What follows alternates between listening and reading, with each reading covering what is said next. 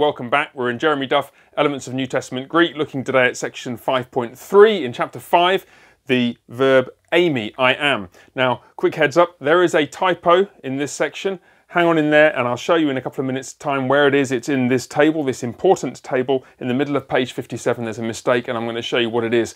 But in a moment, I'll do that in a moment. Before that, let's just think for a second why we need to be looking at the verb eimi, I am, in a chapter on adjectives. The answer is, of course, that we need the verb to be, or I am, you are, he, she, or it is, and so on, in order to use adjectives predicatively, like in sentences such as, the woman is wise. The woman is wise. We're predicating in that sentence wiseness, wisdom, that adjective of the woman, and we do that with the verb is. So we need to know how to write the verb to be, at least in the basic present indicative active form, and that's what section 5.3 gives us. The verb is eimi, and here is the table right there in the middle of page 57, complete with the mistake. So see if you can spot it. If you've read down to the bottom of page 57, you will have spotted it already. Eimi, estin, esmen, ester, esin.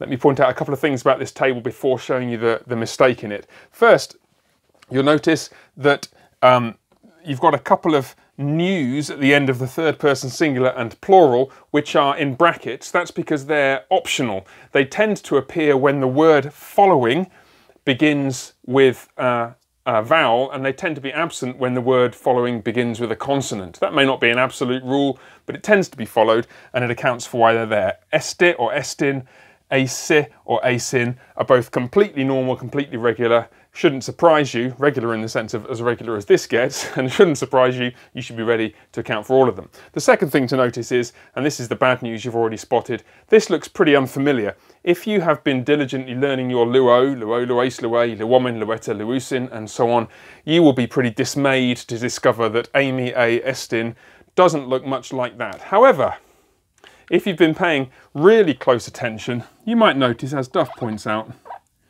that the endings in the plural are not entirely dissimilar from the endings of luo in the plural. Luo, luais, luei, well, that's all pretty different. Luomen,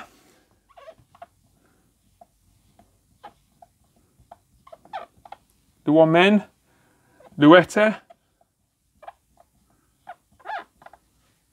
and luusin, again with the movable new.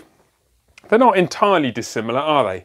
And that might help you as you're trying to memorize these, but really there's no solution other than just to go around chanting, eimi, estin, esmen, ester, asin, bounce on the trampoline, go for a run, whatever it is you do to learn new verbs. Now, here's the moment you've all been waiting for. Where's the mistake? You've spotted it if you've read to the bottom of page 57. The mistake is that there should be a circumflex over the iota, and indeed over the smooth breathing in the second person singular of eimi. This is necessary in some contexts to distinguish a from a, which means if.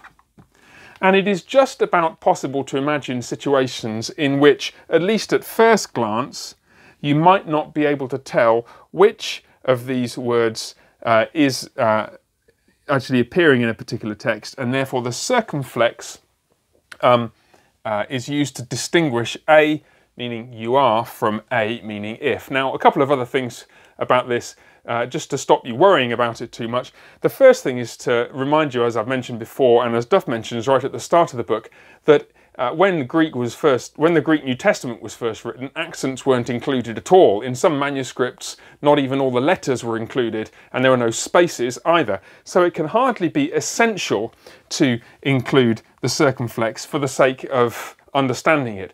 That said, you should be aware that it will be there in Greek texts, and certainly if you've got a decent copy of the Greek New Testament, you'll see this with a circumflex on the second singular. So you might as well know what it's there for and what it means. The other thing to say is, here's a very easy way of remembering which of these two words has the circumflex, because that's what you're really interested in, right? How am I supposed to remember? Something else I've got to remember. Is it the second singular of eimi that has the circumflex, or is it a if that has the circumflex. Here's how to remember it. Very, very simple. Second singular circumflex. What could be more straightforward than that?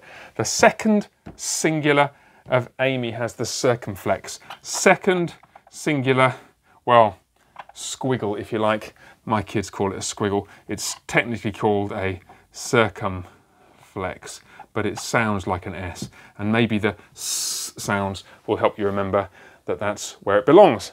Not here, here. Okay. That's it. Fairly straightforward, isn't it? So off you go. Go and learn that 20 minutes a day, 30 minutes a day. And once you've got that nailed, we'll come back and look in the next video at section 5.4, where we will use this verb to start predicating adjectives of nouns. We'll be able to write sentences like the woman is wise, the men are grand, foolish, whatever it is you want to say about them. But for now, that'll do. God bless. Take care, and I'll see you next time.